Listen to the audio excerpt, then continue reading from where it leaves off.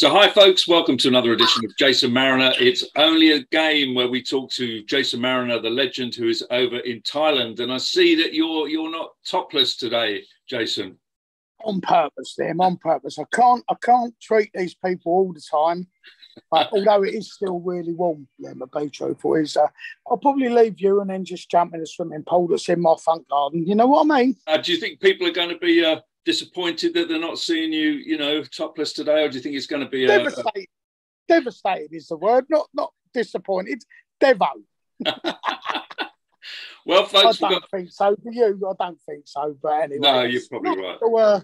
You're Churchills, you know what I mean? Churchills. You see. Then, of course, you're going to get stick because of the shirt that you're actually wearing. You can't really win, can you? Listen, don't matter what you do, what you say, where you are, who you with, you can't win. So it's irrelevant. Don't matter. That's it. Well, I've got loads of questions. We got subscriber questions. And as you know, if you want to see part 2 of this podcast, if you want to call it that, you go over to Liam Galvin's channel at the end of this first 15, 20 minutes. So I think this is quite a good one, this question here. Stefan Danielson, great podcast, boys. Does Jason remember the very first thoughts he had when he got his 6 years? Was he angry or panicked, or how were you at that particular moment? I said to the judge, didn't I? I said, because I'd done, me being me, Larry. I said, it ain't that bad. I'll get out on a Tuesday. It don't matter what day you get out, does it? Do you know what I mean? No. Sunday would do, like any day would do, although they can't let you out on weekends. No. No, in fairness, I'll tell you what I did think, if I'm being really honest with you. But at the time, let me tell you, 6 was nearer to 10 than it was to 5. You know what I mean? But yeah, it's a result. But a result, 6 was nearer to 10, Liam, than it was to 5. Yeah. It wasn't a result, was it? How's it a result? Fucking hell. You get nonsense. Liam, I was away with a geezer, a bacon, who held a girl hostage who got 7 years. So that means he would have done 6 months more than me. I don't call that a result, Liam. No. What I'm saying is, anyway, what were you expecting? No, you can't expect anything up to a 10 to be truthful. Listen, but in fairness, what had happened was I think I'd done something like 13 or 14 months on remand or something like that. So how I looked at that is I thought, well, I'm a quarter way through it already. Do you know what I mean? So look, it was what it was.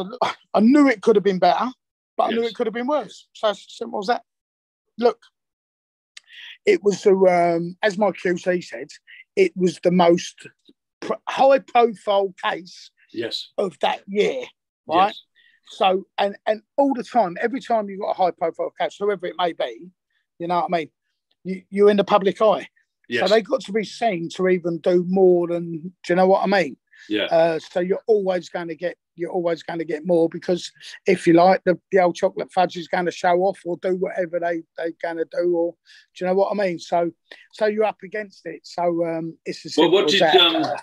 Well, did you have big concerns about your family and stuff like that? Because actually, if we go into this a bit deeper, I mean, you lost your whole business and everything, didn't you?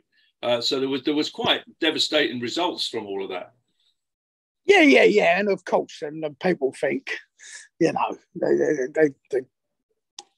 think they know that they, seeing a documentary, they think that they, but of course, but I had a couple of recovery trucks, but obviously stood me in the right few quid and what have you, and eventually they got took off the road because the tax had run out, so the council took them, crushed them, eventually, bump, like so I've done chunks of dough in thingy and whatever.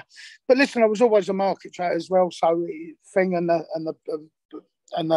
as most people know, the tyre shop was obviously I wanted to earn money out of it, but it was another sideline to numerous things that I was doing and whatever. So, but I did lose a chunk and what have you, and but my family, it's fucking is what it is, isn't it? Listen, but they're all fucking nuts, my family, so it don't make it matter. So when you get a 6, do you immediately think, oh, actually, I'm only going to do 3, or is that's not a guarantee?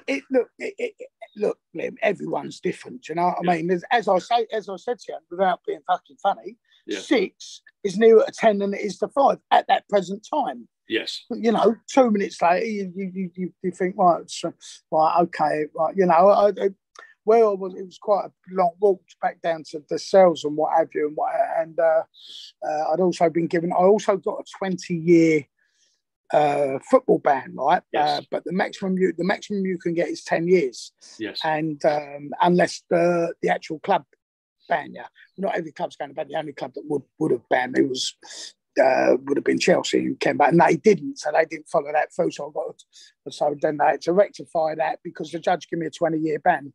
Then my QC stood up, Michael Walk-on, and rectified it, and we got it down to the maximum was 10, so that's what I got, 10. But so by that time, I certainly weren't worried about the ban. I mean, fuck me. Well, I'm going to do the majority of the ban when I'm in the shovel, wouldn't I? So that's irrelevant. Do you know what I mean? Yeah. But then all of a sudden you start trying to work out. You start thinking, well, hold on a minute. I've done a year plus. I've done 13, 14 months. Bump. Fucking hell, you know. Yeah. Another 14 months, I could be in an open nick for argument's sake. Do you know what I mean? You know. Yeah. Also, I know it sounds mad, and it's a massive saying in the nick and all that. But like people are like. Well, at least I know what I'm doing now. I can get on with it. I can move forward. I can try and progress. I can. Yeah. Do you know what I mean? It's not because how long is it held over your head before you? It all depends on your case, mate. It all depends on your case. It all depends on, you know, what you're up for, what it is, whether you go guilty, whether you don't go guilty, how long your trial's going to be. You know, you could be booked in to go to court one day, and all of a sudden you get. Oh no, you ain't going to court today. The judge has booked it. He forgot he's playing golf that day. I'm fucking sorry about that. I'll sit in myself another day then while you carry on and have a nice day. How do you actually cope? I know we're doing a long question here, Stefan. Stefan's doing the whole podcast here. How do you sort of cope with that thought that you're actually going to be locked up? Do you know what I mean? Is that? I don't think you do. I don't think you do think about it. I think you just got to get on with it. I don't think you do think about it. Do you know what I mean? You just. It's the hazards of the job, isn't it? Look, you know, to be a man, you've got to act like a man, and you've got to get on with it. So do you see other prisoners and stuff like that losing it because they can't hack it at all? Oh, listen, I think we've had this before. I've seen some good people buckle in there. Yeah. Listen, look, and that's not fucking taking anything away from anyone. Let's be really honest about it. Mm-hmm. You have a bad day living on the out, didn't you? So you're going to have a bad day on the in. It's as simple as that. So you always, you know, you have to be a bit shrewd and a bit clever. I'll give you a prime example. Here's one for you. Although he split up with me, so I won't mention. There's a couple of my good pals. They was on big VAT full charges, right? But I knew them there at South London, big boats, big faces, right? One of them was no longer with us, right? Bless him, right? But my pal, another pal of mine, Ray, right? He, Kate knows plenty of weddings, this, that, and the other, blah, blah, blah. And he's come back from a visit, and I went, oh, mate, good visit. And you automatically say it. You don't, you know, and he had this prison pallor colour on his face. And I got them the jobs on the yacht plate, you know, even though I was banged up in my cell all the time, you know what I mean? But, I know. You never left the cell. I know that. I've got them the jobs on it because I ended up number one on the yacht plate, like months into my sentence, right? Which I didn't want, but it ended up working out all right for me. So I got my job. Anyway, it's come back. I went, sweet, mate, good visit, because we're now just about to serve lunch, right? He's looked at me like that. He went, worst ever, Jason. He went, this is worse than my sentence. I said, what's the matter? He said, listen. He said, obviously, VAT faults, bum, bum, bum, bit of Arnie mold. He said, they want all the laptops, they want all this, that, and now. He said, so I got hold of my missus, told her to get hold of these laptops. He said, she's got hold of them. This, that, and now. He said, but one of them, he said, she's got into, and this, and she's just been looking into one of them. He said, there I am with a treacle on a big yacht in the south of France with another bird and all that stuff. He said, I've grasped myself up. He said, we ended up having a divorce and fucking, do you know what I mean? And thinking, you know, so you have to be, you just don't know what sort of, you know what I mean? All of a sudden, someone comes out and they say, like, oh, everything all right, mate? No, not really, but like, so-and-so died, or boom, boom, boom. You're treading on eggs, you know what I mean? You just don't know, but you automatically ask, and you don't realise. It's a bit like on the outside in life. It's all very well people bullying in keyboard warriors or this or that. Well, they don't know what people are physically, mentally going through. Do you know what I mean? Yeah, you know. Absolutely. I think one of the things that I think would freak me out. I mean, did you ever have to share a cell? Because that must be difficult. Yeah, you don't know who you're going to be in with. Yeah, but what happens is you pay 16 as it follows you. You end up, but you haven't got this. Sometimes there's no choice. When it's overcrowded, you're towed up. Normally they will try and play the game. It's like when me and Andy, when we went, can we bang up together? Do you know what I mean? So you bang up with your mate and what have you. Doesn't always work out for the best for some people, if the truth is to be known. But you know, you at least you're with your pal, you've got something to talk about, or whatever, or you're on the same wavelength. You know what I mean? But all of a sudden, or you're banged up with a brass monkey. So you wind up with a junkie, right? There's a raving smackhead all night. He's up and down, climbing the thing. He's scratching. He can't sleep. He fucking things nicks your back. You know, you're up against it all the time. Yeah, but if you've got you work your ticket, you end up, or you want a single cell. That's what you want. But me, then I don't know people that don't want single cells. Oh, really? You know what I mean? Whereas I love a single cell. I love a single cell. I don't mean it like that, but you know what I mean. Like if I've got the choice, I want a single Peter. That's what I want, a single cell. Right, well, we're going to try it. That was fantastic, really interesting. So we'll do some more subscriber questions now. Grasses and nonsense exposed. Would you have a one-on-one with McIntyre in the boxing ring? Mate, I've had a fucking lot worse one-on-ones with people worse than fucking McIntyre. That's what I can tell you. Do you know what I mean? Would you like to, Would you like to? No, I don't want to say. Listen, everyone else drives themselves mad about him. He's not in my vocabulary. He's not in my head. I live 6,000 miles away in the sun, in paradise, loving life, while he's still being a wino. Because let's have it right, the kid's an alky. There's no dosser, right? And that's not being a bit of twisted or this, that, and the other. That's what it is. Listen, people, we're worse fucking people than him, you know what I mean? But obviously, people only see what they saw and this, that, and the other. So, and I understand that. That's what thingies do. So I certainly fucking ain't going to buckle from someone like him, am I? Do you know what I mean?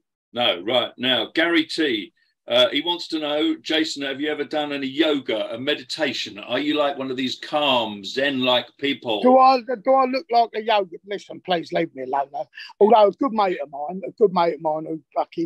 who could have a turnout and whatever, could have a round one, he swore blind by yoga in this area, but I ain't into all that, you know what I mean? I'm fucking too hyper for it, you know what I mean? So, no, not a bit, mate. Thank you very much. So, Jason Martin Ashley, he said you got bashed up at Sunderland, and I remember it. Your firm got stuffed and sent on your way. You were beaten you were, Jason. Me personally, Liam, or that's what all it says. You got bashed up big time. I got bashed up. Liam, you've known me a long time, mate. If I got bashed up, I'd certainly tell you. Yeah. We actually done exceptionally well that night, but we was entitled to. Listen, you're talking about the 80s, was very organised, we had a colossal firm at the time. You know, times have changed. I've got no bones, thing in admitting that. That's the way it is. We come out of a station called Seaburn. We took a left. On the right-hand side was a boozer called the Bluebells. Absolutely annihilated the Bluebells. I must admit, though, on the way out after the game, which we got beat, the replay was 6 days later. That was a Wednesday night. The replay was mad, didn't it? Remember, fucking 30 odd years ago. Can't remember yesterday. But the replay was 6 days later. It was on a Tuesday. West Ham played at Wimbledon on the Tuesday night, and we ended up. That was fucking mental as well, because Wimbledon was at Parsons Green Station waiting for them to come in. Had murders for them. Had Sunderland. Sunderland supporters will tell you any Sunderland supporters that will have, old school will admit the scenario the same as me and whatever. But what I will say is when we come out, we people started getting a bit split up and this, that and the other and fucking thing. And it was a bit airy, to be fucking truthful, because we'd had a good turnout on the way there, and took fucking thousands or whatever, and no one likes that. No, fucking no one likes that. Do you know what I mean? Yeah, so they was up for it after as well. I mean, there was fighting all the way through the game as well with the old Bill and that. It was mental. It was a fantastic night. It was mental. Well, Elmwood, 1965. He said it was the best night of football violence he ever had. The return game, his coach got wrecked, hardly a window left in at all on the way back from Chelsea back to Sunderland. He said it was effing freezing. Right. Well, there you go. So he's obviously a Sunderland supporter because, as he knows, the windows went through and this, that, and ever. I mean, look, there was no old Bill wise. There wasn't up to speed of what they are now. So they used to park the coaches round by the roads, and then they used to have to walk them. Well, what they do now is they park them right outside the grounds. Yeah. So you know, to fucking go in the ground and come out to get on the coach and whatever. Do you know what I mean? So it's thing. But them days used to walk them, so it'd be fucking colossal. And people used to be on the streets and just put them windows through. And he's 60. He was born in. I'm presuming he was born in '65, which makes him 57 years old. Whoa. So as I just said to you before, you even mentioned that question. Any proper Sunderland supporter who's a bit older and gone through the ranks and whatever will admit it. Listen, will admit the fucking the coach. Do you know what I mean? So absolutely. Fair play to him. But it was great. How you know, at their ground and at our ground. Sounds like a fun night for you guys there. So right, Peter Super smashing great, Liam. Them days it was absolutely fantastic. I think I might have been running. I might be running out the way of you boys. I think no one said that ain't ever happened to me. Do you know what I mean? But on that particular night, that I got bashed up, but I didn't get bashed up. Maybe it was him. Maybe it was Elmwood 65 who was bashing you. No. I think what he's done is probably read another book or spoke to one of his pals or so. And he probably wasn't there. Right, Peter M. Can you ask Jason to talk about bus stop killer Levi Bellfield? Because he believes, he believes that you may have known him. Oh no, I know Levi fucking very well. An absolute dog of a man. Well, he ain't a man. But for people that don't know or people don't remember, Levi Bellfield's the one that killed Millie Dowler with a hammer attack and that. And I think they put a few more down. There's certainly another one on Twickenham Green, one in Hampton Court sort of way, I believe as well. I think they've put a couple more down to him as well. But I mean, listen, I know the fellow as well, so he's a travelling boy as well. He used to come to my yard all the time. Do you know what, Levi? He always wanted to be someone, but he couldn't be. Round my area, it's full of gypsies, thieves, and tramps. You know what I mean? It was a rough area. It was, some lovely, but people. And don't get me wrong. You know what I mean? I've been growing up all my life and whatever and thing. But to be someone, you got to be someone. To be a man, you got to act like a man. Well, he's certainly shown his. But it's funny, innit? It always.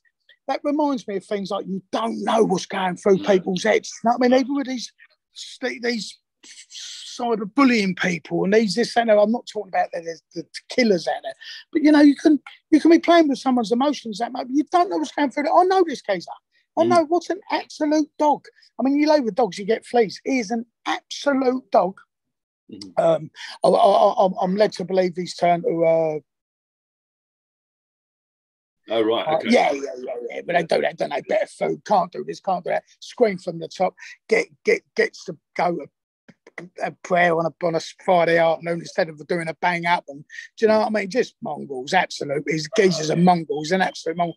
Always wanted to be someone. Used to work on the door. I know who worked on the door with and all that. They never rated him at all. He couldn't have a round label. It was a unit, to be fair. It was quite a big unit. Yes. But, that don't mean that you can fucking think. And, an absolute dog. Listen, do you know what the truth of it is? For the people, for the families that are involved in this, that and the other, we shouldn't be giving this man time of day. We shouldn't, we shouldn't be giving him the breath out of our I agree. bodies. I agree. He's an absolute dog. He's a slag. It's the old death penalty but job. I'm afraid to say, yes, I did know Levi. Simple. Yeah. Don't want to know him. I don't want. I hope he gets cancer in his throat. I hope he dies of a very painful death. That's all I can say. Yeah, absolutely. So, Jason, this is from Michael O'Riordan. Are you going to do anything for St. Patrick's Day in your bar? No, I doubt I'll even go to my bar, St. Patrick's. No, listen. No, I won't. Listen, there's enough bars around here. I've got to do on Tuesday for the 12th of July. I've got Orange Man's Day. Just like on St Patrick's Day, there's plenty of bars over here doing whatever they're doing for St Patrick's Day. But I won't be doing anything. But I will be celebrating our culture and our history on Tuesday. And in actual fact, David C says, what time is the meet-up on the 12th at Churchill's? Well, Dave, it's 4 p.m. But to be truthful, we'll probably be there earlier. So from 2, 3 o'clock, to be honest, mate, we'll probably get there earlier because it's a big Buddha day on the 13th and the 14th, which means there's no alcohol allowed to be sold in Thailand at all. So 12 o'clock that night, every bar has to be shut because 12:05, you're now in the big Buddha day. But that don't mean we don't know a place. Right, we're almost there. Last question. Nothing against you, Jace, so that's nice to know. But do you rate the lads who fight for Millwall, and do you like Bermondsey? Millwall F Troop, undefeated since 1973. See, why did he have to finish like that? It's just everyone's been defeated, you know what I mean? All of us has. Yeah, you know, I've got some good pals over Bermondsey. Of course, I've got some great pals over Bermondsey. Yeah, and I've got some fantastic Millwall pals, you know what I mean? They've been my pals for years. Matter of fact, one of their old school comes over here. He's talking about retiring over here, which would be nice. Spoke to him only 2 days ago. But yeah, I've got some good pals over there. Listen, look, you know, they earned their stripes in the day, Millwall, absolutely 1,000,000%. They earned their stripes. Simple as that. Do you know, Jason, I'm undefeated since 73 as well, you know. Yeah, but you ain't had a fight. There is that. Well, let me tell you. Yeah. I'm not. Oh, well, that's probably the right thing. Okay, folks, do you want to say anything to your subscribers before we pass over to my channel, Liam Galvin channel, where Jason's going to be looking at the news? Anything you want to say before you head off, Jason? All I'd like to say is, listen, I want people to keep their spirits up in England. I mean, they're talking about stupid things like Ep8 battle have gone up. But I don't think the recession's kicked in yet over there. I think it's going to be a tough few years, if I'm being really honest with you. And that's why I've always said, see all the people you see on the way up, you see on the way down. So be nice to them people on the way up, because you never know when you need them on the way down. I mean, over here, Liam, I'm not being funny. I know it's expat, you know, you go to expat shops. Ep8 battle, it's £20, mate. Really? £20. I mean, but that's because it's been sent over and this, that, and other. The prices of things over here have gone up. Listen, this is how I look at it. Things over here have probably gone up, say, like by £15, £20 a month maximum here, a week, here maximum. But in England, I'll bet they've gone up by £100 a week, and that is just terrible. It's disgusting. So everyone stay positive, keep going, keep chipping away, and please enjoy your life. Don't put off what you're going to do tomorrow. If you can do it today, do it today. Don't do it tomorrow. God bless you. Thank you for tuning in, and I'll see you soon. Whoosh. So, guys, switch over to Liam Galvin's channel, and Jason's going to be doing some more.